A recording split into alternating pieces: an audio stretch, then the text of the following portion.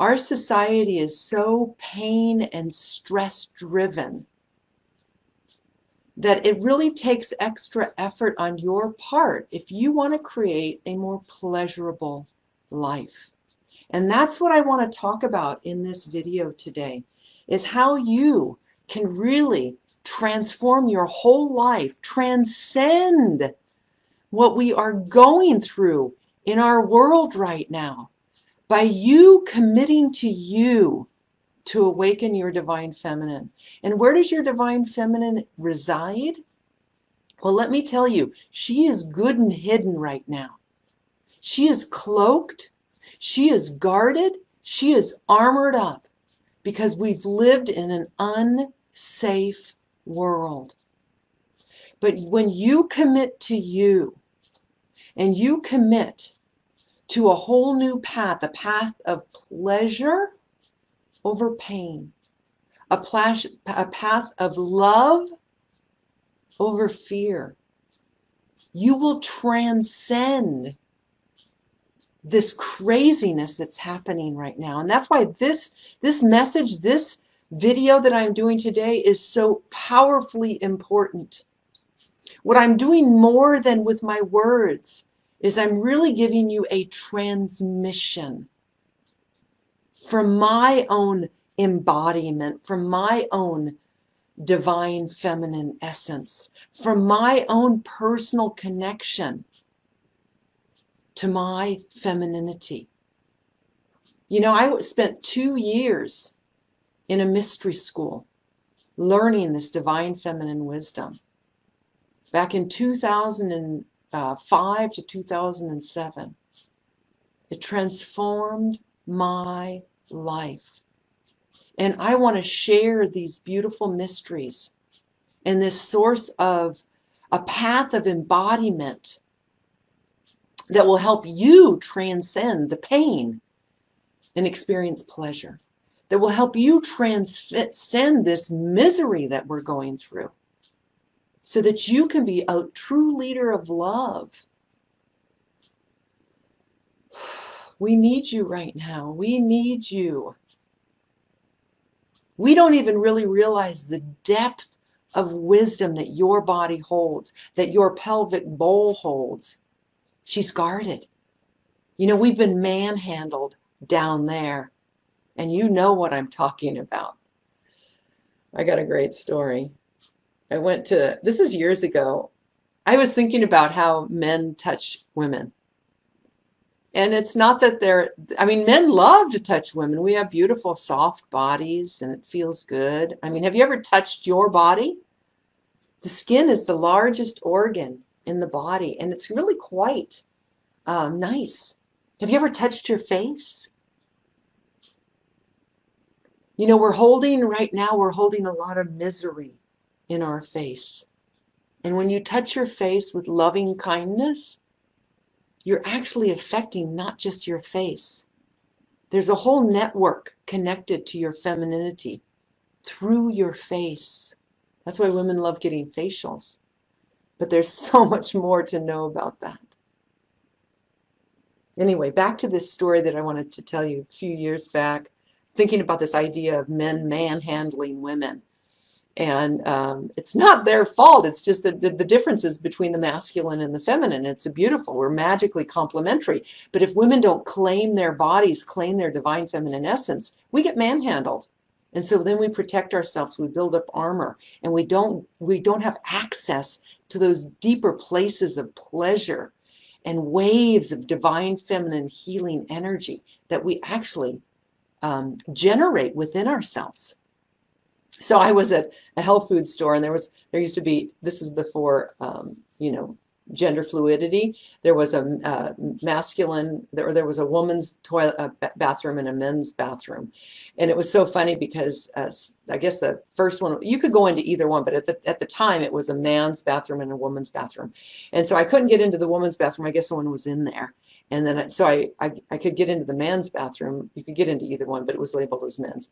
And it was so funny. I observed the two different doors. The one door was clean and everything was, just the woman's door was all clean to the bathroom.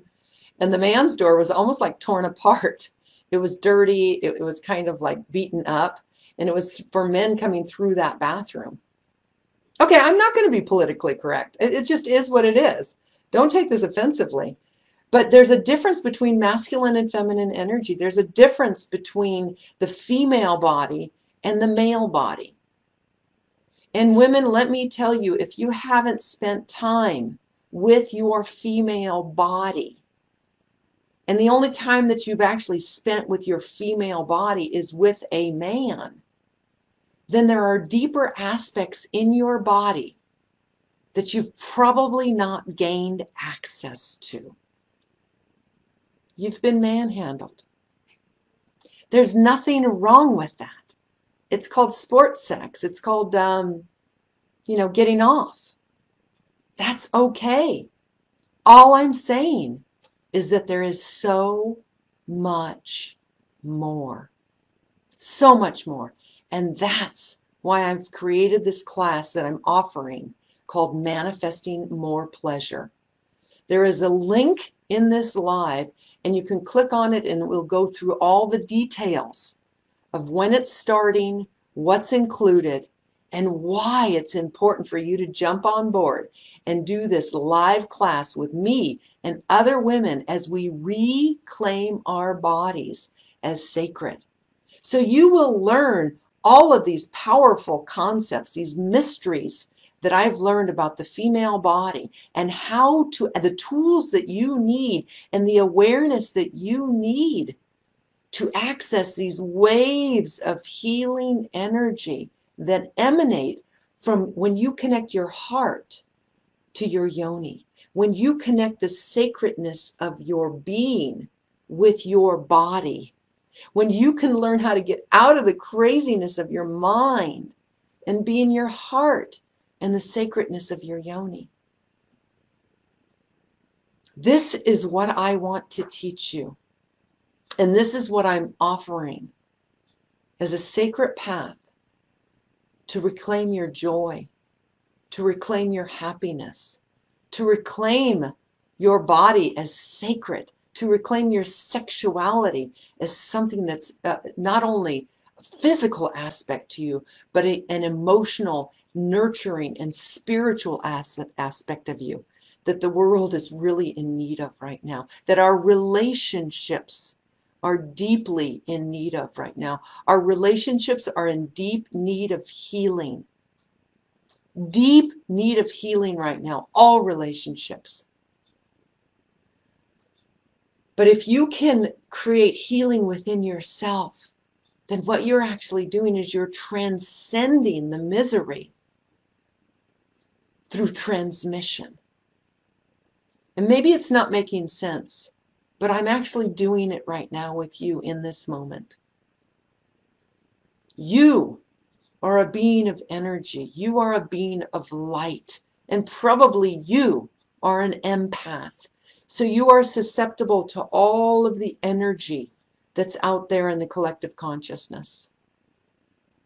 I just spent some time with my body. And what I did too was I started with my face, touching my face. You can do this with me now. And I just gently touched my face. And I got to this part right here, where everyone's wearing masks right now. I can connect to that collective consciousness that a lot of people themselves can't connect to. And I felt the pain. I felt the sadness. I felt the grief that's being held right here in our world, in our society, in our collective consciousness. Cloaking ourselves, hiding ourselves. I felt that. And I just held it in love and compassion. And that's just a tip of the iceberg of what needs to be healed as we move forward into 2021. All right. So this is my body talking to you. I can feel it from deep in my heart. I can feel it from the core of my femininity, this message to you.